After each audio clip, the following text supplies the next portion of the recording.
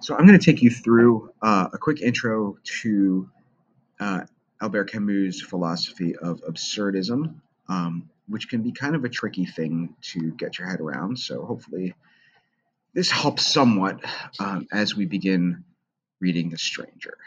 Um, so I just want to go back, actually, before Camus was even born, and talk about Soren Kierkegaard and Friedrich Nietzsche, because I really think that those two philosophers are very important to understanding where Camus was going with absurdism. So um, basically, these are people who are coming out of Central Europe in the mid 19th century and sort of looking around and um, figuring out what's the best way to think about life. So Kierkegaard has this very famous line where he says, "Anxiety is the dizziness of freedom," and what that means is basically, having freedom uh, can affect our brains and our souls to the point where we are basically paralyzed with anxiety, right? We can choose to do anything we want. We can choose to do nothing. And that knowledge itself can be terrifying. Okay. So if you consider, this is Kierkegaard's really famous example of this, is if you're standing on the edge of a cliff and looking over the edge, um, you actually will be experiencing two different kinds of fear simultaneously. You're going to be afraid of falling, um, obviously, because falling off of a cliff would be a very dangerous thing, most likely kill you. But you also are afraid of the fact that the power to jump or not jump is solely in your hands. You have the freedom to jump, you have the freedom not to jump, and that in and of itself is terrifying. That control that you have can be very, very scary. Um, and that is sort of Kierkegaard in a nutshell, at least for the purposes of this lesson. There's a lot more to him, but this is all we really need to worry about right now. Okay, so Kierkegaard is all about we have all these choices. We can always decide what we want to do. We've got free will, and having that free will is the scariest thing of all. Realizing that you have the free will, I guess, is the scariest thing of all. Okay, there's another philosopher, Friedrich Nietzsche. He's probably somebody you've heard of. His big famous quote is "God is dead," which is kind of a little simplistic, I think. But Nietzsche basically he's using the word God to mean like received wisdom, morals, and ethical codes from the past 2,000 years of Christianity, or 3,000 years of Judeo-Christian philosophy or whatever. So basically, what it's saying is that if you have a moral code or religious code that assigns all importance or significance to the afterlife, like be good now so you can go to heaven. If you're bad now, you will go to hell.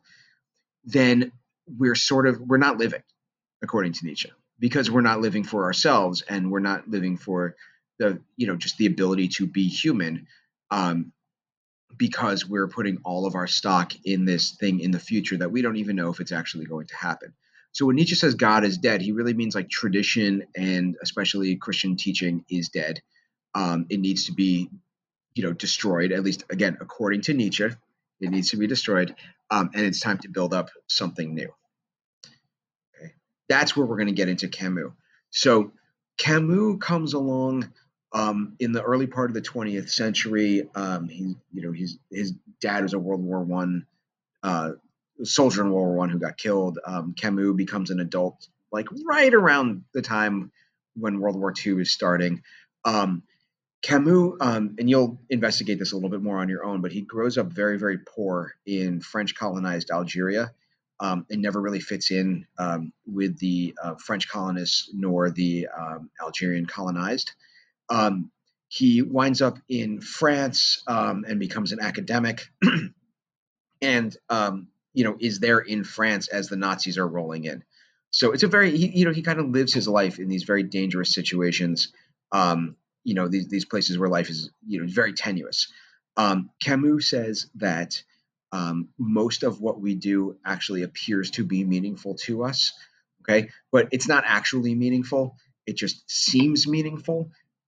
because as conscious sentient beings with moral codes, we just kind of have to act as though we have meaningful lives. Okay. Um, on the other hand, the universe, which is not a sentient being, the universe is just, a big pile of physics, does not have any meaning to it. It does not, the universe does not care whether we as individuals live or die. It does not care about our civilization rising or falling. It doesn't care if we're good to each other or bad to each other. It's just, photons and stuff, right? So we as human beings are sort of programmed or wired to find meaning in everything we do and everything that happens, but the universe itself has no meaning to it. So that right there is the fundamental tenet of absurdity, okay, the philosophy of absurdity.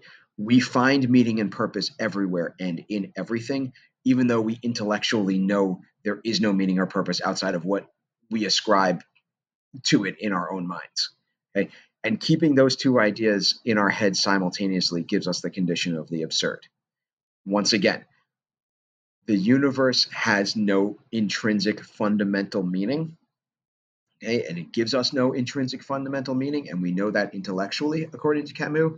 Emotionally and spiritually, we want to find meaning in everything because it gives us a reason to live.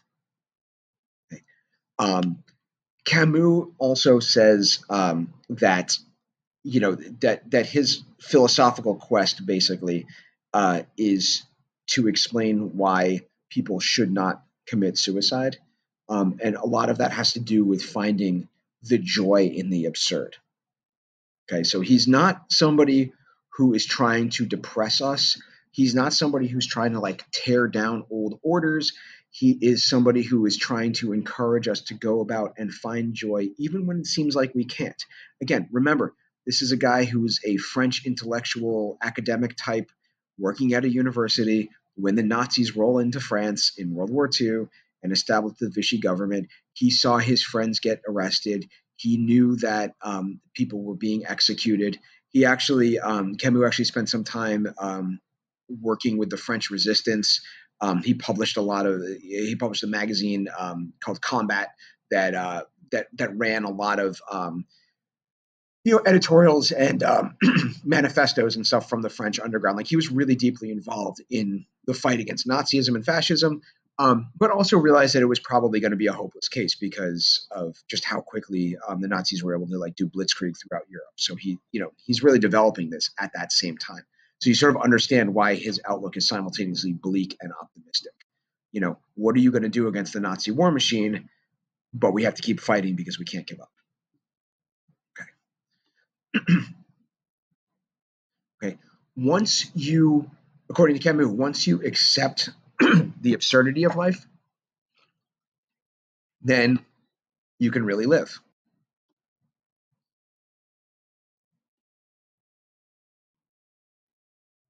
We have to find this purpose because not finding a purpose is unacceptable. Okay. If you can't find a purpose in life, then you're committing suicide, whether you're actually committing suicide or you're committing some kind of philosophical suicide. So you have to revolt against the meaninglessness of the universe if you want to live and be human. Camus sees that struggle as the most important thing in life. Okay, that is life. Life is this rebellion against meaninglessness. And the more you struggle, the more noble your purpose is.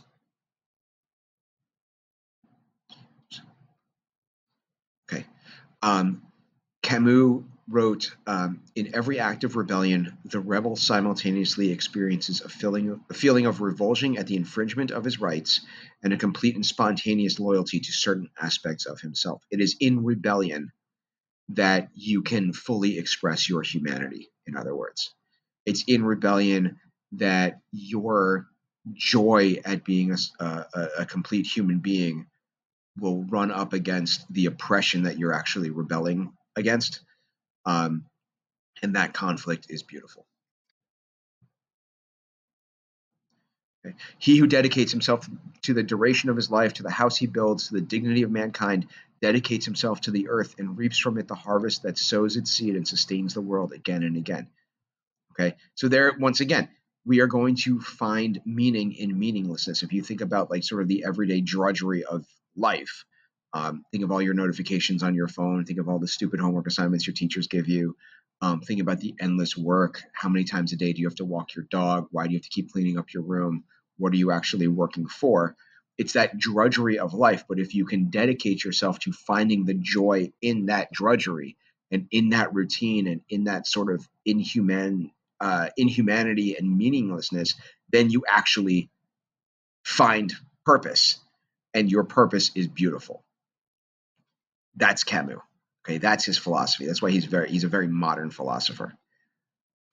Okay, right now, I would like you to grab your copy of The Stranger and read through the end of the first paragraph on page 6. Okay, take some notes on the setting. Okay, think about the words that Camus uses to describe the setting of his novel. Okay, and I want you to see if you can connect those words and the way Camus uses them to this philosophy of absurdism. Are there words in there that are giving you hints that maybe we are in a situation of meaninglessness, that we are in a situation that needs to be rebelled against, and that we are in a situation where it ultimately doesn't matter? Okay.